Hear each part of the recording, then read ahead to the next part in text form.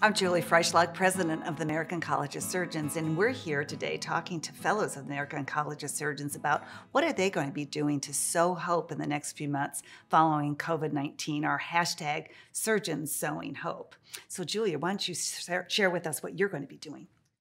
Thank you so much for the opportunity. I'm Julia Coleman. I'm a chief resident in Denver, and I am the vice chair of RAS, the Resident and Associate Society. And I think it's been really difficult during COVID to stay connected. And I think one of the best ways to foster hope is to focus on connection.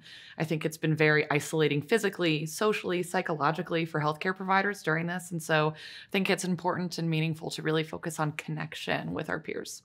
We have felt that at this meeting. It feels good to see real people Truly. and hear the buzz and the noise. Truly. Well, good luck with that. Thanks for being here.